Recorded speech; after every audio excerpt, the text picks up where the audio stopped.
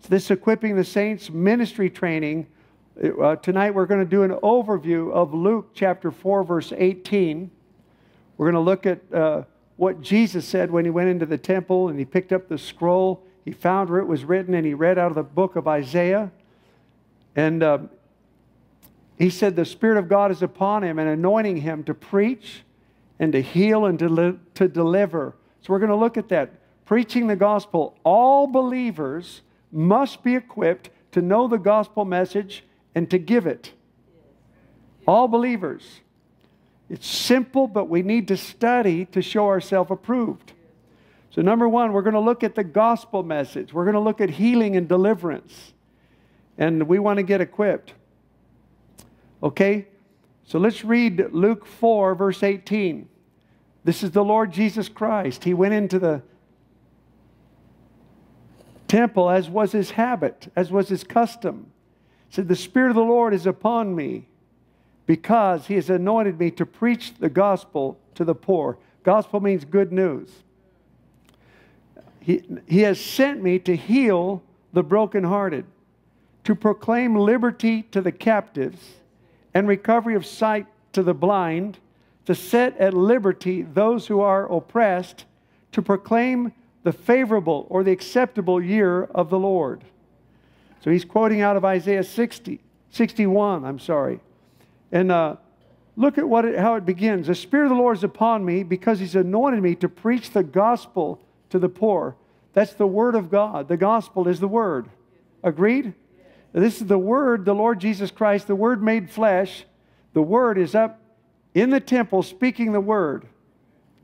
And he's saying, the word is saying, I've been anointed to declare the word. So everything that follows, the healing of the brokenhearted, the liberty of the captives, recovery of sight to the blind, freedom to the oppressed, and the favorable year of the Lord, all of that springs from the word of God. Okay, Psalm 107 verse 20 says, he sent his word and healed them of all their destructions. Healing, deliverance, freedom, it all comes from the word of God. Okay? So we're going to break this down. We're going to look at it so that we can get a simple overview in our heart of a simple gospel message that everybody can share. Now, by way of reference, I did a message. It's on YouTube. It's called The Gospel of the Kingdom. It's about 30 minutes long, and it's only scripture verses. I put together a compendium of scripture verses telling of the birth, life, death, resurrection, of the gospel message of Jesus Christ. And I wrote all the scriptures out, and I just read it. So there you have, you can listen to it on YouTube. It's called The Gospel of the Kingdom. If you'll listen to that message 3 or 4 or 5 times, you'll get it in your spirit what the gospel message is. You'll get it in you, and then it'll just come out. Jesus said, when the Holy Spirit comes, he'll bring to your remembrance the words that I've spoken. So if you'll invest time getting the word into you, when it's time to share it, the Holy Spirit will bring it to your remembrance. Okay? So there's Luke 4:18. That's what Jesus said. The Holy Spirit was upon him for this reason. Resting upon him for this reason. To preach, to heal, to proclaim freedom, to bring sight to the blind, freedom to the oppressed, and proclaim the favorable or acceptable year of the Lord. There's the anointing. Now, all of those things, you can sum it up like this: to help people. To help people come to Jesus. To help people trust Jesus. To help people believe in Jesus. To help people surrender to him and trust him. That's what the anointing's for. So let's break it down. Number one, to preach the gospel. Mark chapter 1, verse 14 and 15. Now after John was put in prison, Jesus came to Galilee, preaching the gospel of the kingdom of God and saying, the time is fulfilled. So there's an important part. The gospel is for now. Today. It's good news for today. The time is fulfilled. Then he says, the kingdom of God is at hand. The kingdom is present. Repent and believe in the gospel. Repent means change your mind Change what you believe. Change your thinking. When our mind changes, that's what it means. To metanoia, to change, means change your mind, and instead of unbelieving, start believing. That's the gospel message. So Jesus is coming with a message of the kingdom, and he's telling everybody, stop thinking the way you do. Stop believing what you do. That's called repent. Change your mind and start believing what I say. That's what the gospel is. So the time is fulfilled. We'll get into that. But all healing, all deliverance, all liberty comes from believing the gospel. It comes from changing our mind, stop our unbelief, and believe. Stop our wrong thinking and think right. And when we do that, we get healed. We get delivered. We get freedom. We get sight. We'll break that down. But let's look at the first part. Now we're just focusing right now on the anointing to preach the gospel. 2 Corinthians 6 verse 2 says, behold, now is the acceptable time. Behold, now is the day of salvation. It's not yesterday. It's not tomorrow. It's today. Today is the day of salvation. Hebrews chapter 3 verse 15 says, today, if you will hear his voice, do not harden your hearts as they did in the wilderness, in the rebellion. So the gospel is a now gospel. That's what he said. The time is fulfilled. We're going to break it down again. The kingdom of God is at hand. In Luke 17, verse 20 and 21, Jesus said, the kingdom of God does not come with observation, nor will they say, see here or see there. For indeed the kingdom of God is within you. So the kingdom of God is present. It's at hand. And the kingdom of God begins when we receive that Jesus is Lord. He's Savior. He suffered, died, buried, paid my sins, rose from the dead. He's the Lord. I receive Him. I trust Him. The kingdom, then I'm born again, and the kingdom begins inside me. It doesn't come with observation. It's inside of us. The kingdom is the rule and the reign of the Lord Jesus Christ inside of our heart. It's not a doctrine. It's not a set of doctrines. The devil believes those doctrines, but he doesn't have the kingdom. We can memorize doctrines. We can memorize Jesus died, Jesus came, Jesus rose. That doesn't save us. But receiving Jesus in our heart as Lord and Savior, now the kingdom is within us. He's the one that we follow. He's our Lord. In John 8, verse 12, Jesus said, I am the light of the world. He that follows me will not walk in darkness, but have the light of life. So the kingdom starts inside, and the kingdom grows. As we follow Him, His rule and His reign increases. It's progressive. It's called the sanctification of the soul, where our mind is renewed and our will is surrendered. And so the kingdom is, so he said, the time is fulfilled, the kingdom's at hand. In other words, what is the kingdom? Wherever Jesus is king. So if He's king in our heart, then the kingdom is in us. If He's on our lips, but He's not king in our heart, the kingdom's not in us. Jesus said, why do you honor me with your lips, but your heart is far from me? So the kingdom's inside. It starts inside. It's going to grow. And eventually the kingdom will come fully and externally when the Lord Jesus Christ comes and appears and manifests His kingdom on the earth. Amen. Now, we're to believe that Jesus Christ is Lord. That's where our faith starts. He came, He bore our sicknesses, He bore our sins, He suffered, He died, He rose from the dead. He's Lord and He calls us to follow Him. That's the kingdom. The kingdom also comes when He appears. 2 Timothy 4, verse 1 and 2. Paul writes to Timothy, I charge you therefore before God and the Lord Jesus Christ, who will judge the living and the dead at His appearing in His kingdom. So, Paul charged Timothy to preach that Jesus Christ, His kingdom starts in us, but it's also coming physically to the earth as part of the gospel of the kingdom. He's coming to the earth to set up His rule and reign. And when He does, He's coming to judge the living and the dead. That's part of the gospel. Part of the gospel is understanding the kingdom starts inside of us and the kingdom's coming in fullness externally.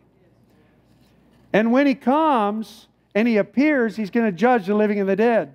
So our walk now is to prepare ourselves so that we're ready for that day. So we're looking at right now the gospel. We're going to get into healing the brokenhearted, setting captives free. We're just looking right now at the anointing is on us to preach the gospel. So the gospel, Jesus said, the time is fulfilled. Repent. Repent means change your mind, change your direction. Romans 1:5. Paul writes, through Him, through Christ, we have received grace and apostleship for obedience to the faith among all nations for His name. What does that mean, obedience to the faith? We're commanded to believe the gospel.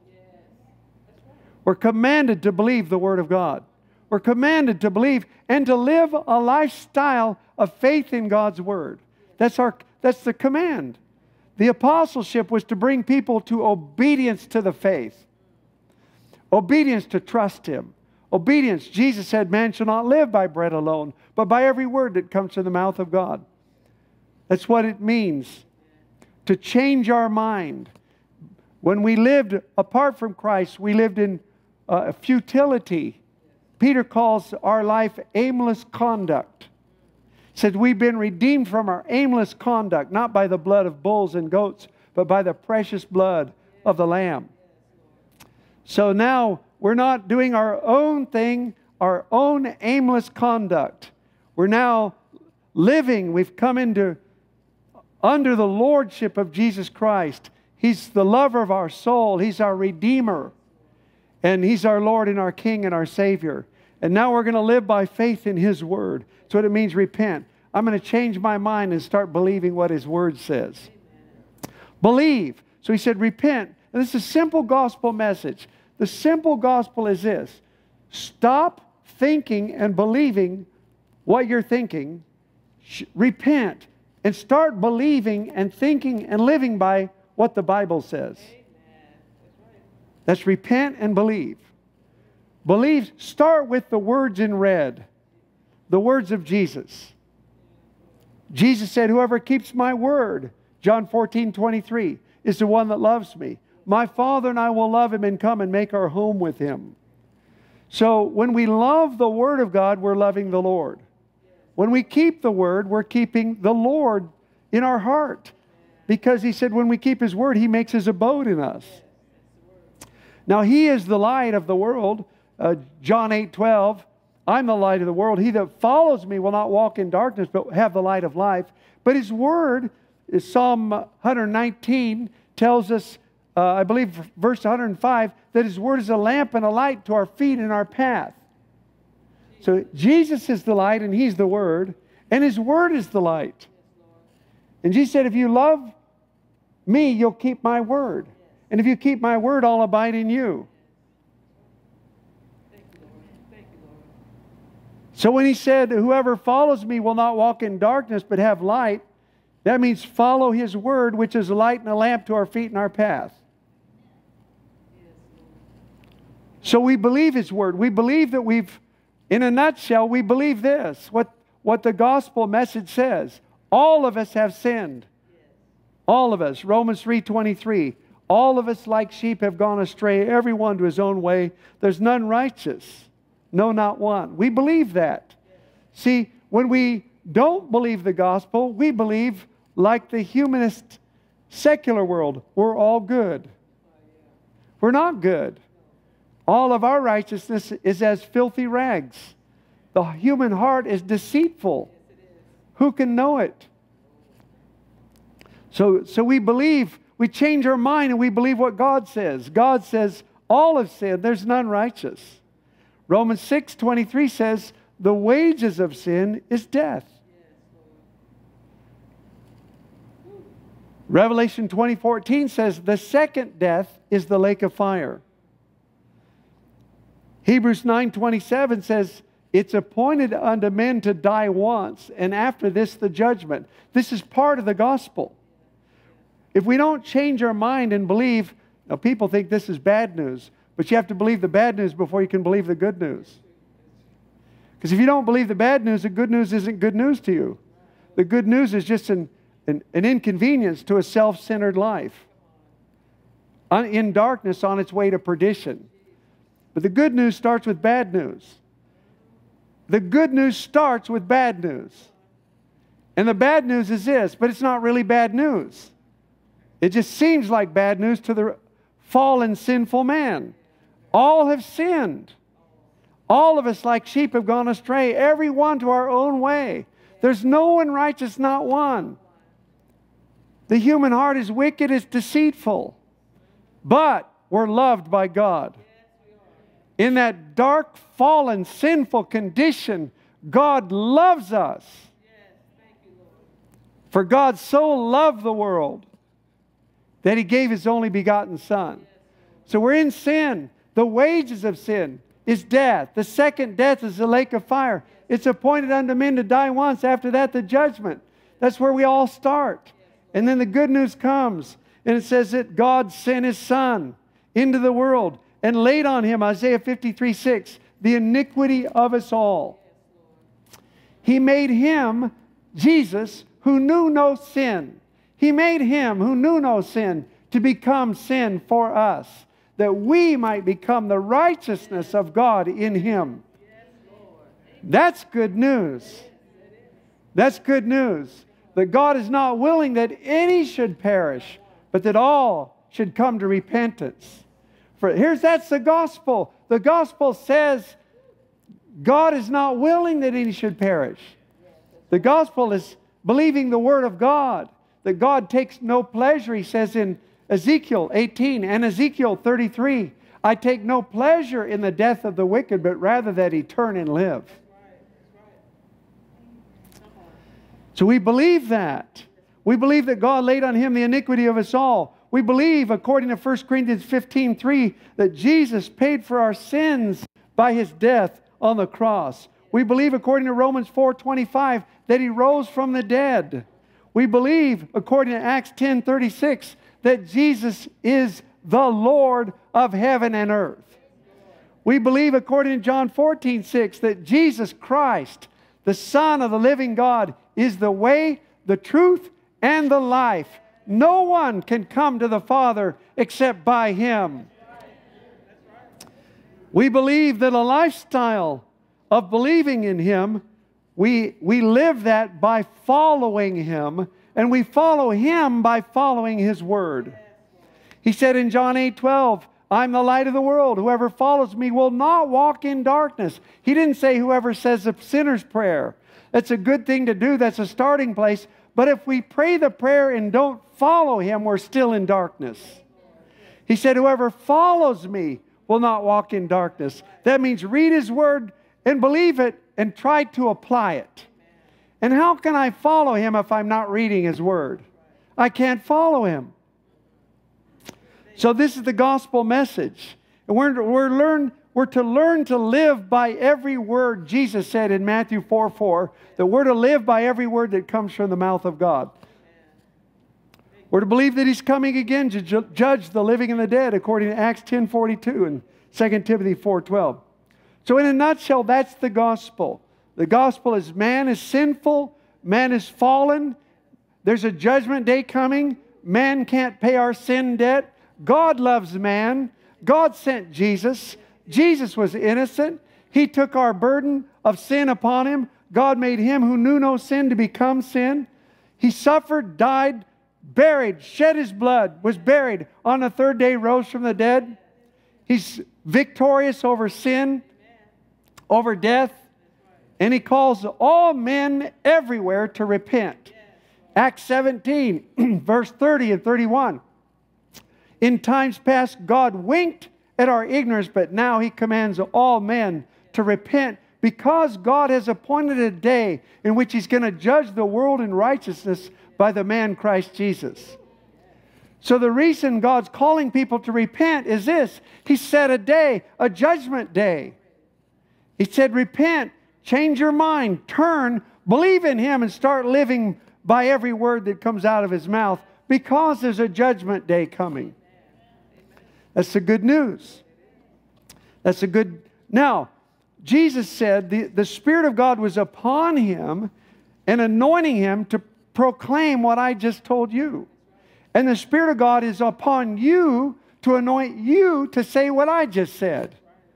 And I encourage you, get this CD or watch the message again on YouTube. Hear it 2 or 3 or 4 times until it gets in you, and then you'll have it in your heart. And when it's in your heart, it'll just come out. Amen. Now, He's anointed. We're called to do the work of the ministry. All saints, all believers are. All believers are called to testify of the gospel of Jesus Christ. Agreed? So we can't testify unless we study it and become familiar with it and understand it and know what it is. And the best way to know is to practice living it, then you'll really know. Because if you practice living the gospel, you'll understand it. The Bible says, great understanding have they who do thy commandments. So when you practice doing it, you get understanding. Then you understand, now I understand what it means all have sinned. Now I understand what it means. Now I understand what it means I can do nothing apart from Christ. I understand that now. How did I understand that? Because I tried to do His commandments. And I found out I can't do anything without Him. I understand. Great understanding have they who do thy commandments. So we're anointed to preach the gospel. Please take time. It's good that you're hearing this message, but you must hear it 2 or 3 or 4 or 5 times. Write down the scriptures, meditate on them, get it in your heart so that you can be equipped to easily convey in 2 or 3 minutes the gospel message to somebody. God, it's not just God loves you. Yes, God loves you, but it's God loves you. But you need to understand what His Word says. Our minds need to change. We need to change our thinking. We've sinned. We've fallen short of the glory of God. The wages of sin is death. A judgment day is set. God has commanded us to repent. Believe the good news. We're loved. We're redeemed. God has a plan and a purpose. So now He goes on, the Spirit of God is upon me to preach the gospel. So we just covered that in a nutshell. The next thing is to heal the brokenhearted. Now, healing of the brokenhearted comes from the preaching of the gospel. That's the beginning of it. Because receiving Jesus in our life is the beginning of the healing of the broken heart.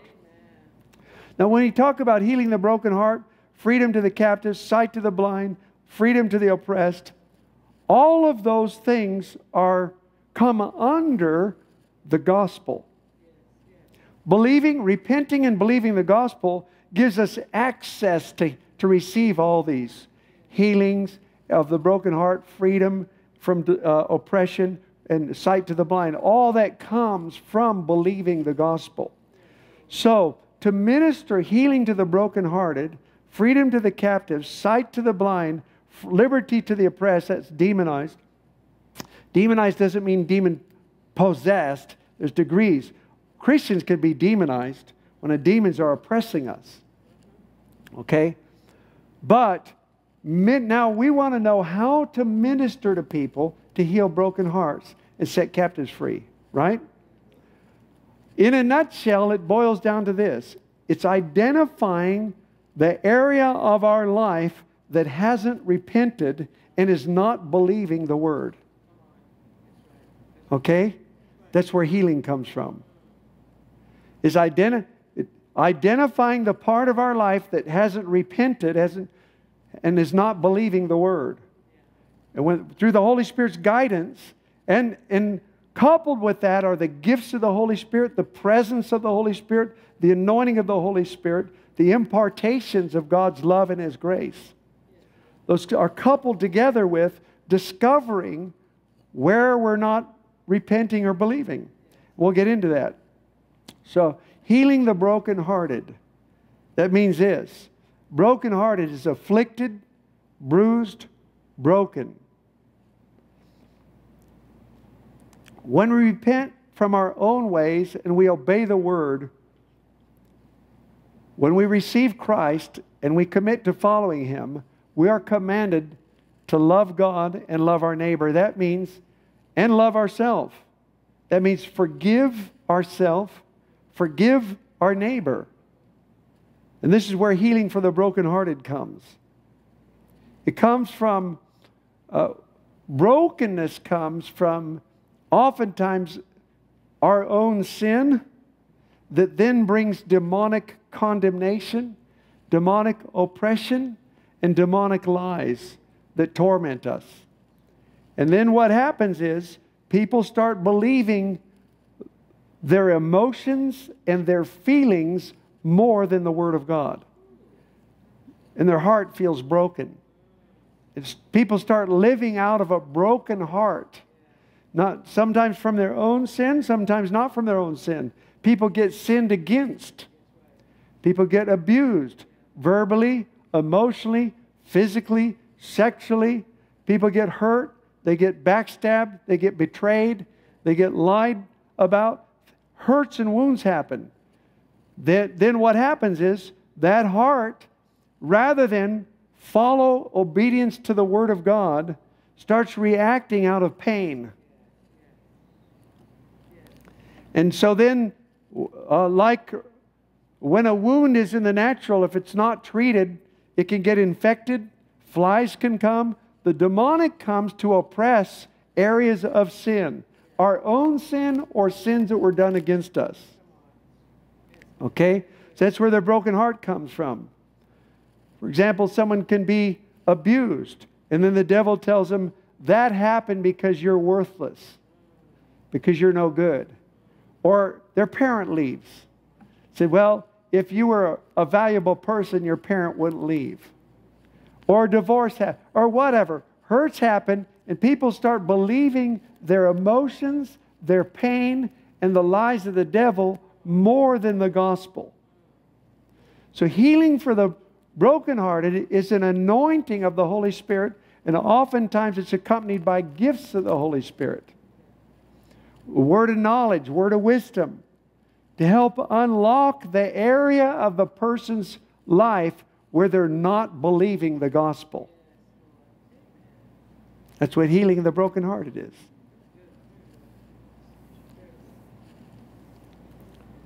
And ultimately, healing happens from when we choose to walk in love. That's where healing happens. And I'll give you a verse for it.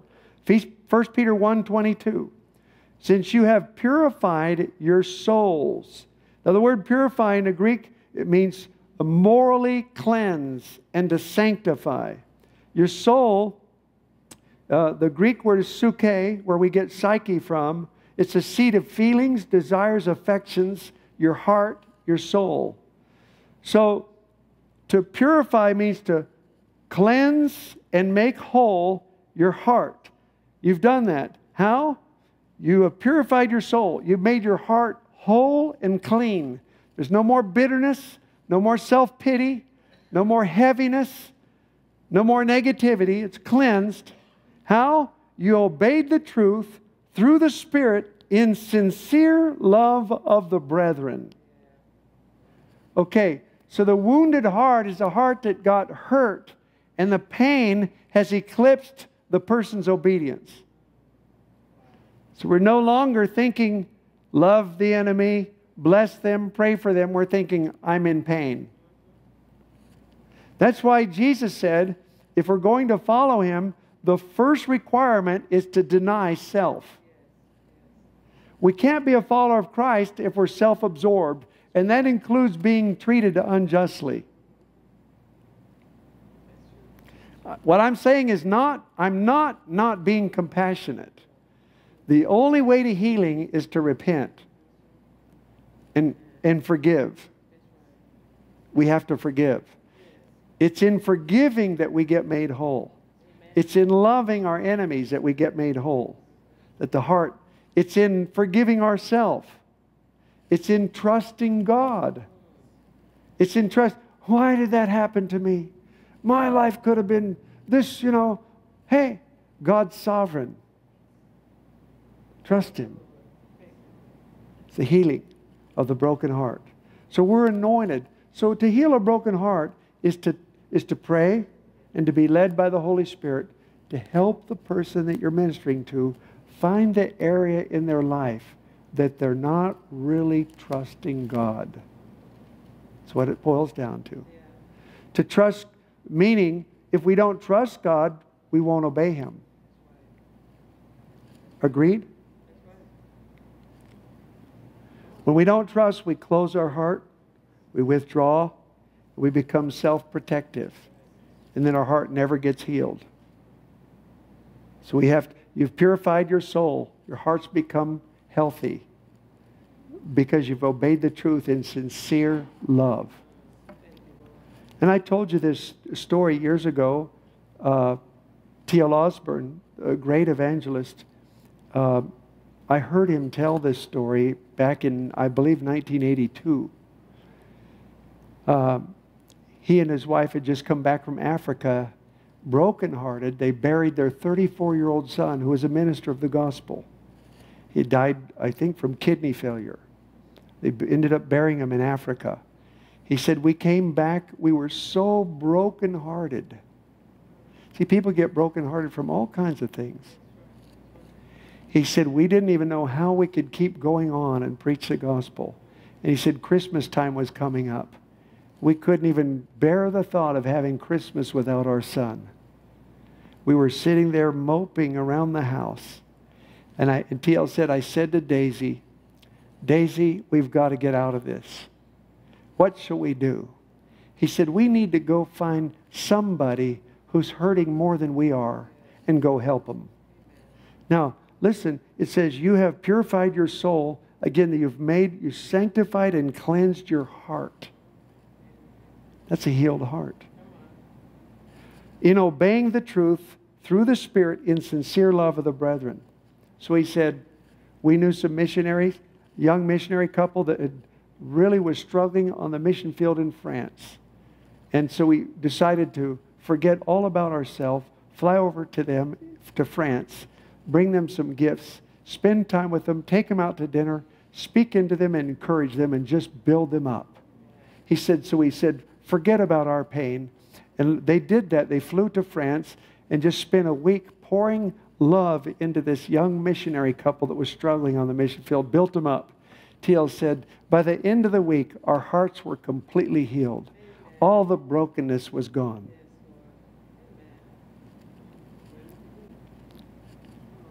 So there's an anointing to help people to get their heart healed. If we will come back, we're going to come back later and touch on the gifts of the Holy Spirit in the next session, accessing the gifts, ministering the gifts, because oftentimes the gifts of the Holy Spirit are involved in healing the broken heart. So that's an anointing, so you can claim this. Now, when you're ministering to someone who has a broken heart in any way, people that are taken into sexual dysfunction, homosexuality, all kinds of gender dysphoria, people are confused. The root of it, 9 times out of 10, is a broken heart. And then a demon comes and brings them into darkness and confusion. So this is what I practiced for years, is when I'm sitting down with someone, I claim this promise. When I pray with them, I'll say, Lord, now let the anointing to heal the brokenhearted come. Because that's one of the purposes for the anointing, is when you're sitting with a brokenhearted person, there's an anointing of the Holy Spirit to heal them. And you can claim it. And you can expect gifts of the Holy Spirit. You can ask for words of knowledge. Come on, somebody. Ask the Lord, Lord, I need your anointing. Jesus, now listen, Jesus Christ himself didn't do any miracles until after he was baptized in the Holy Spirit. Agreed? He didn't begin his public ministry until after he was baptized in the Holy Spirit. So when we minister to people, claim the promise to say, Holy Spirit, I ask for your anointing right now to heal the brokenhearted. And when you do that, God will give you words of knowledge. He'll give you insight. If your motive is to be a nameless, faceless, humble person that ministers the love of God. If your motive is, God, help me, Lord, to set this person free, God will give you the keys. Amen. Amen. Again, I know I've told this testimony a number of times, but it bears repeating. It's one of the most dramatic ones. Many times we prayed with people that have come at our emergency grocery distribution. A lady came years ago. She stood up here. She said, I need prayer for depression. I've been seriously and clinically depressed for 5 years. And long story short, when I prayed for her, God gave me a word. And I just heard the word, unforgiveness. So I asked her, who hurt you? And it came out it was her brother. She said, I'll never forgive him for what he did to me. I didn't ask her what it was. 5 years. She said, I'll never forgive him. The anger on her face. Now here's where the anointing to heal the brokenhearted is. I explained to her, you don't have to agree with what he did. But I showed her out of Matthew 18 that the reason why you're depressed is it says that you'll be turned over to demons that will torment you if you have unforgiveness. I showed her from the Word. So what I was doing, the Holy Spirit will help me identify the area in her life that was not surrendered to Christ so that she could repent, change her mind, and believe. And when she did, she got free. So we led her. So there's a gift, a word of knowledge comes into playing. So I led her in a prayer. First, then I taught her the Word. That's why all the healing for their bodies, healing for the soul, freedom from demons, it all has its foundation in the Word. He sent His Word and healed them. So I taught her the Word. She saw it. I led her in prayer. She was instantly set free of depression. Her heart was healed of all the heaviness and all the brokenness. All the bitterness was gone, and the love of God came in her heart. So that's the healing of the broken heart.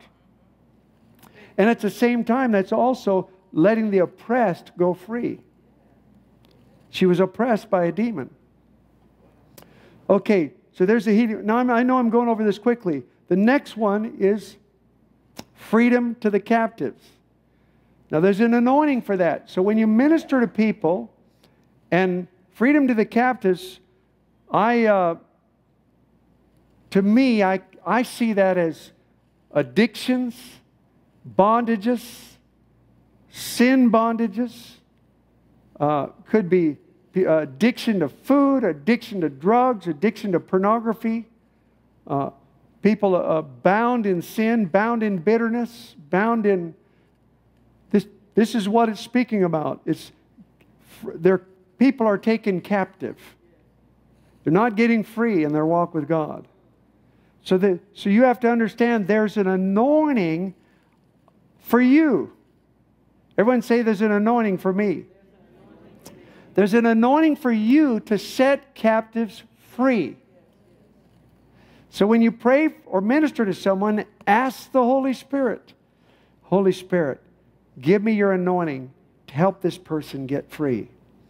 If your motive is to help them, God will do it. Okay? So again, that almost always comes from an area of someone's life that is not submitted to the Word of God. This is where sin bondages come from. It can be a lie the devil told someone. See, God says things like, you're accepted in the beloved. You're blessed with every spiritual blessing in the heavenly places. That's the truth of the gospel.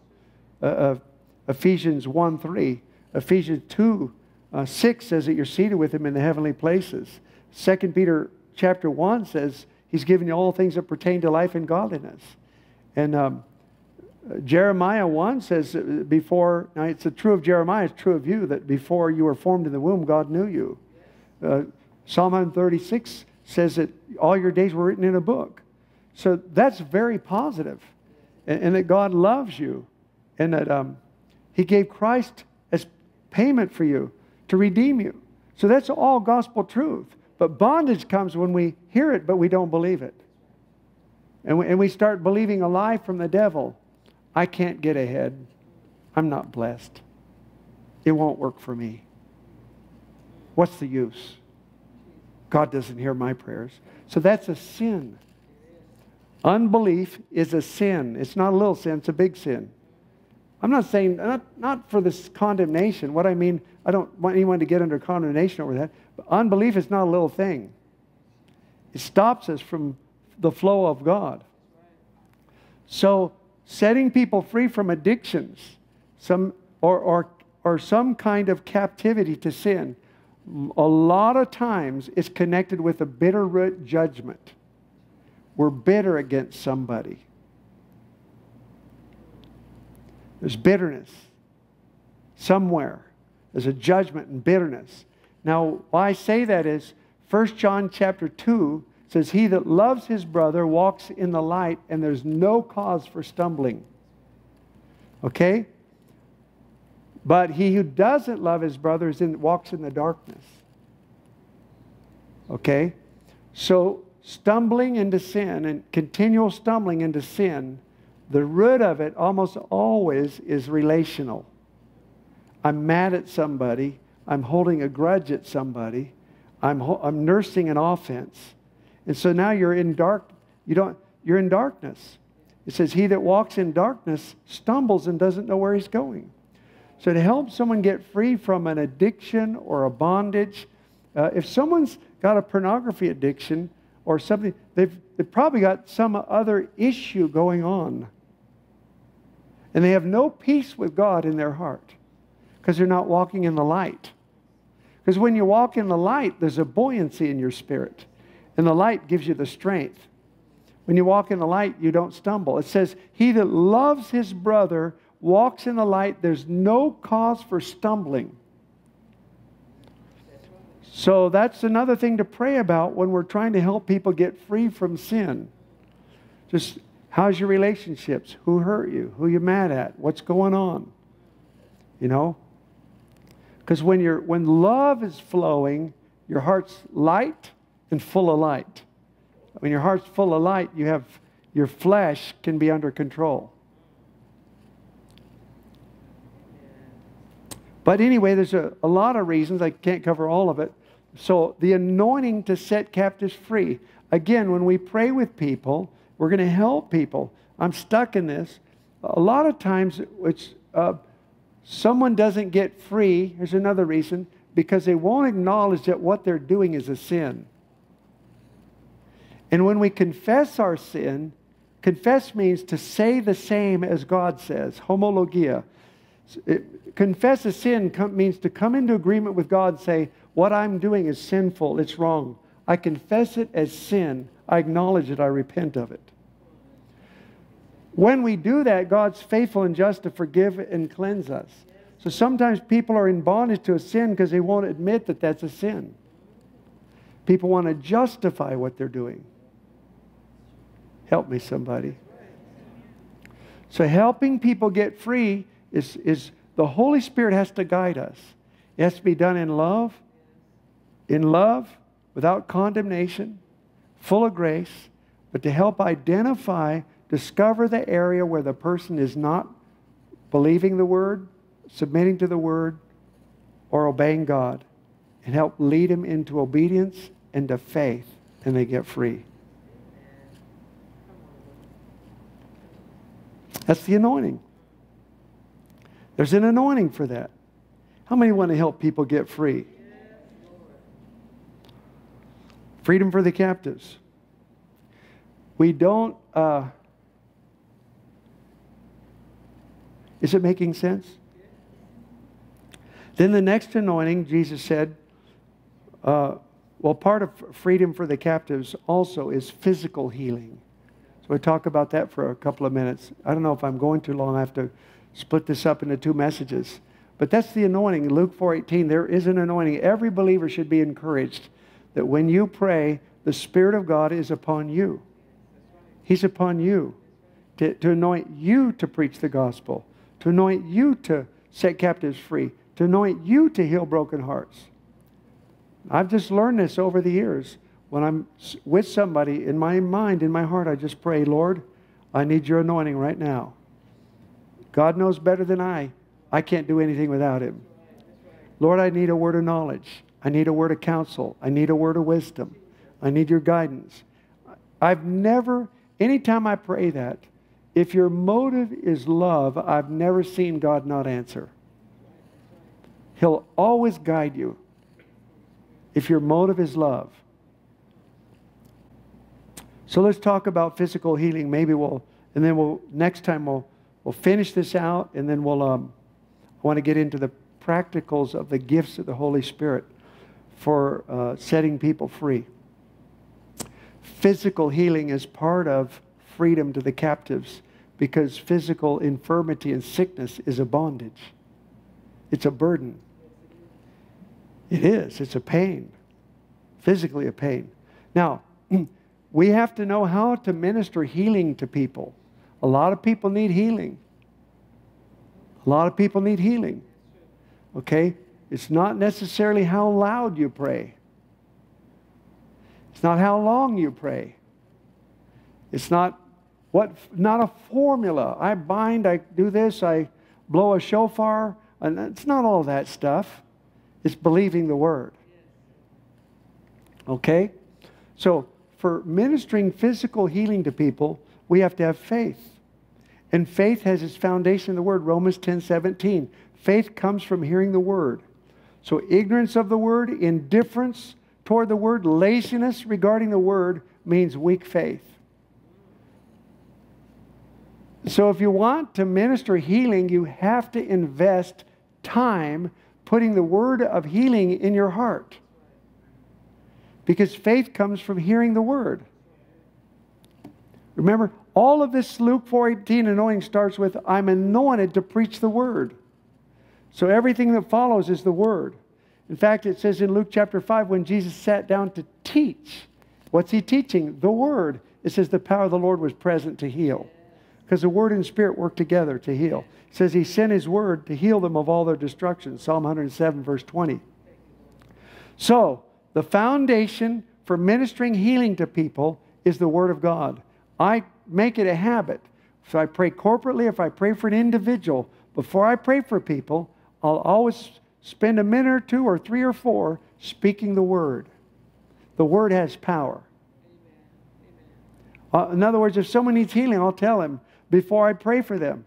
I'll say, Psalm 103 says, bless the Lord, O my soul. I'll tell him, will you bless the Lord with me? Let's thank Him. Bless the Lord, O my soul, and all that is within me. Bless His holy name, and forget not all of His benefits, who forgives all your sins, who heals all your diseases. I believe that. I live by that. I literally live by the Word of God when it comes to healing. I have to. If I don't, I probably wouldn't be alive. It's a blessing. It's a blessing to live by the Word of God. Okay? So, like Psalm 103, bless the Lord, O my soul. Bless the Lord, O my soul, and all that is within me. Bless His holy name, and forget not all of His benefits. Who forgives all your sins, who heals all your diseases. That's enough for me right there. Lord, you heal all my diseases. It's part of our salvation. Isaiah 53. He was a man of sorrows, acquainted with grief. We hid, as it were, our faces from Him. He was smitten, stricken, afflicted. He was wounded for our transgressions. Our iniquities, He laid our iniquities upon Him. He bore our sicknesses, that's a Hebrew word, and carried our pains. It says griefs and sorrows. But if you look it up in the Hebrew, it says sicknesses and pains. That's the Hebrew word. I don't know why they put griefs and sorrows. And it is physical healing that He bore, because in Matthew chapter 8, verse 16, when evening was come, they brought to Him many that were demon-possessed, and He cast out the spirit with His word. There it is again. The Word made the demons come out. And He healed all that were sick, that it might be fulfilled which was spoken by Isaiah the prophet. Himself bore our sicknesses, carried our pains. So there's physical healing. So the word bore in the Hebrew, that He bore our sicknesses, carried our pains, is the same word in Isaiah 53 verse 12 that says He bore our iniquities. Bore means He lifted off of us and carried it away. So the same Hebrew word, that whatever He did to our iniquities, He did for our sicknesses and pains. And you have to believe that. And you have to make a decision and just say, I believe the Word of God. I believe the Word of God. I'm going to live by faith in the Word of God.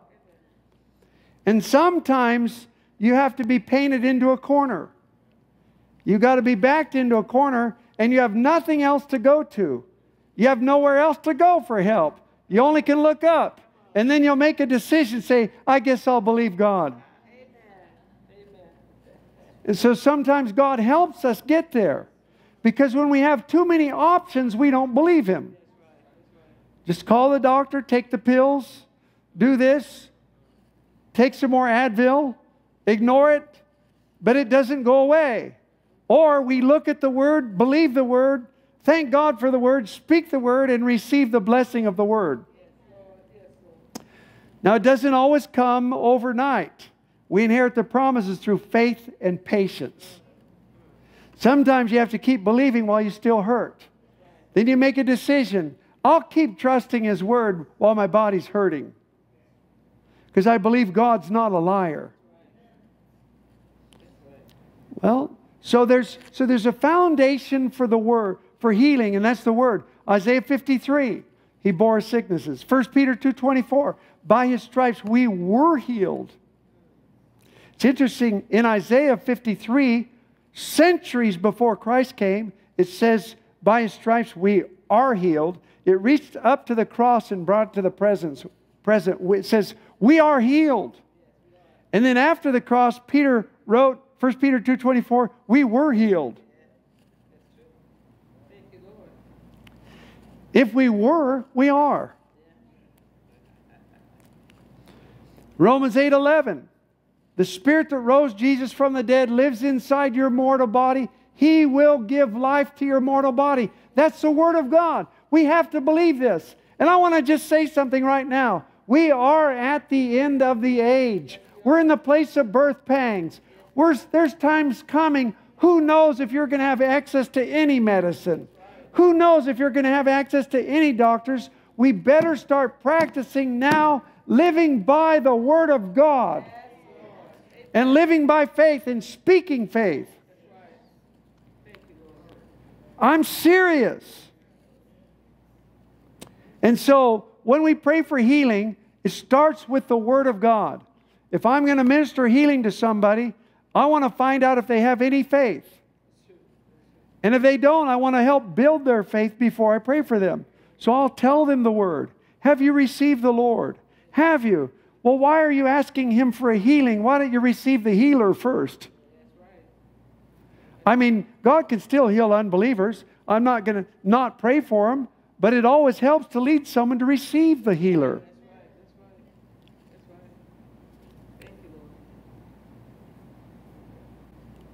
I have people call here sometimes. You know, we have a food bank we have for almost 30 years. 25 plus years. We've fed thousands of people. And I thank God and I give Him all the glory. He's the one that's provided it. We've given away tons and tons of groceries month after month for decades. So we're used to having people call us and ask, oh, can you... So, you know, people will call strangers.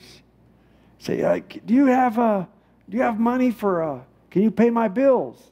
My gas bill this month? Can you help my water bill? And I'll ask him. I'll be very sweet and very nice to him.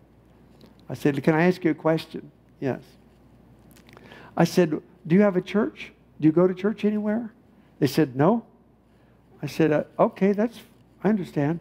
How is it, I said, I just would like to know, how do you feel about never going to thank God, never going to church to thank Him or acknowledge Him, never going to worship Him or study His Word, but when you want money to call up and ask God's people to give you money? How do you feel about that? And I don't say it for condemnation. I say it to make people think. I said, and then I'll tell them, you know, first of all, we don't have money to just pay people's bills. I tell them I have groceries. If you need groceries, come, and I'll help get your groceries. And we'll give you.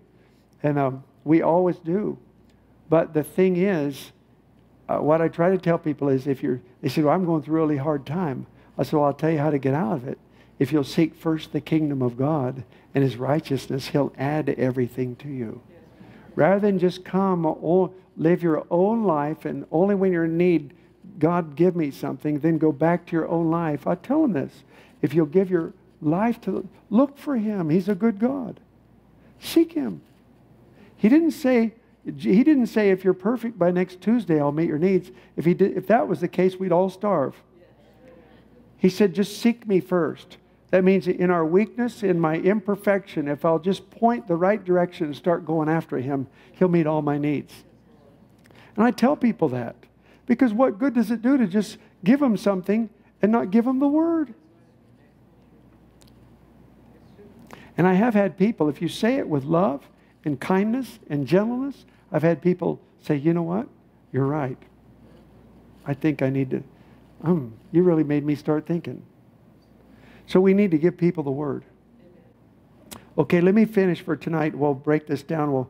Next time we'll go further. But let's talk about healing. Minister healing. We must have a foundation in our heart. Is it settled in your heart that God wants to heal? Is it settled in your heart that Jesus paid for our sins and our healing? I mean, Romans 8:11 is a great verse. It says, the Spirit that raised Jesus from the dead will give life to our mortal body.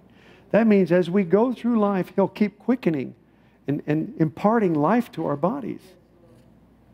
Okay, so here's how we pray. We pray with love and with faith.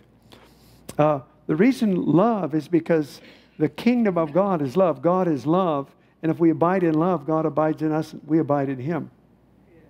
And Galatians 5:6 says, faith works by love.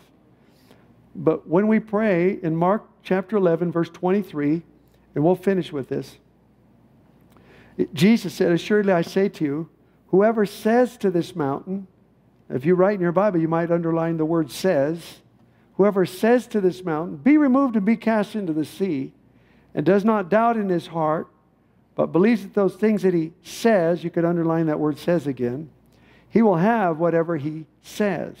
So 3 times Jesus said, whoever says to the mountain, be thou removed and be thou cast in the sea, does not doubt in his heart, but believes that the things that he says will be done, he'll have whatever he says.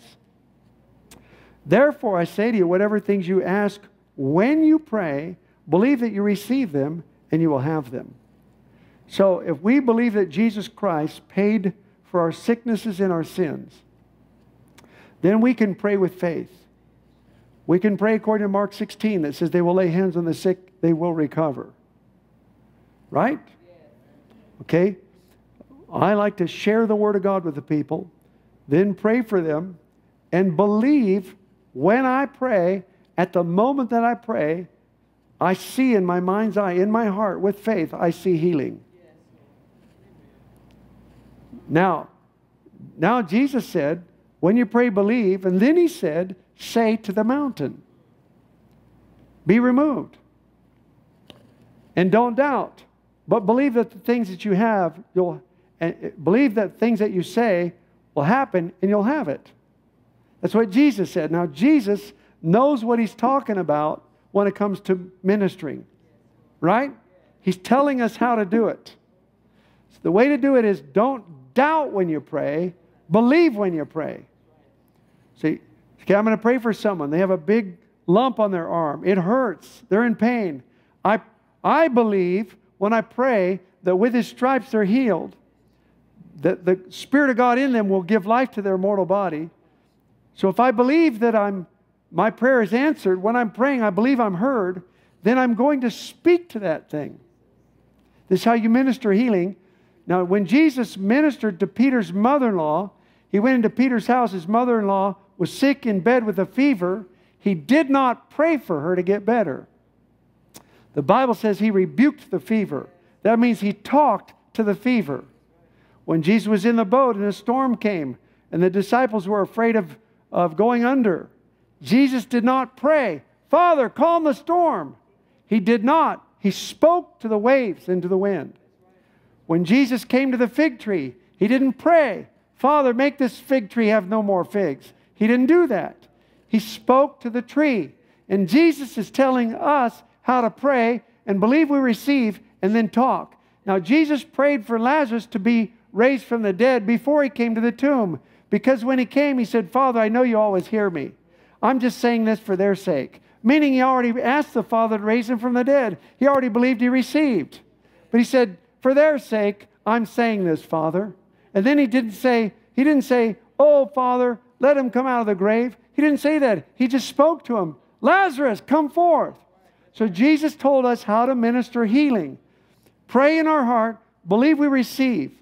Lord, I ask you to release your healing virtue in this person right now in the name of Jesus. Well, I believe God heard me. I believe that. Now I speak to that growth. Go in Jesus' name. And he said, don't doubt, but believe the things that you say will come to pass. You'll have what you say. That's how we minister healing. And if you believe, and if you're receiving prayer, you're to believe. That means when you get prayer and you walk away from the prayer line and the lump doesn't instantly go away, you don't go home and call the 800 prayer line and call the other 800 prayer line and call 4 other people and say, keep praying for me. That's called the prayer of unbelief. Help me, somebody.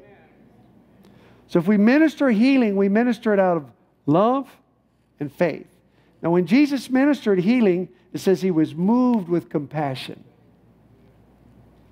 That's the most important, because faith works by love.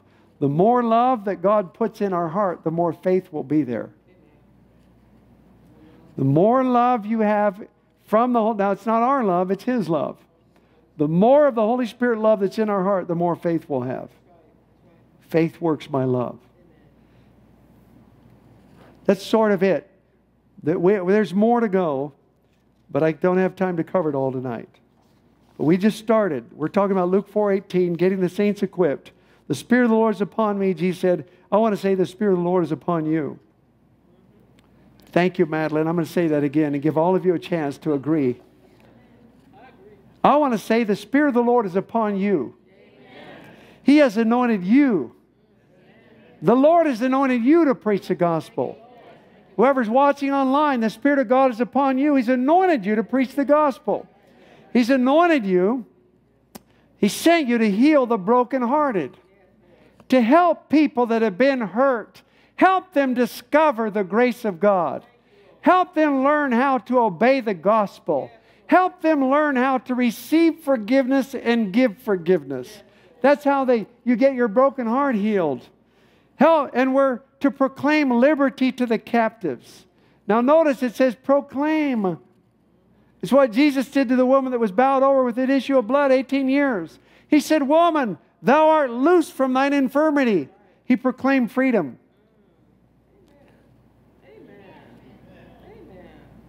Isn't that awesome? He proclaimed it. Say, I'm anointed. The Spirit of God is upon me. Now I'm going to give you a chance to say it better. I really believe this.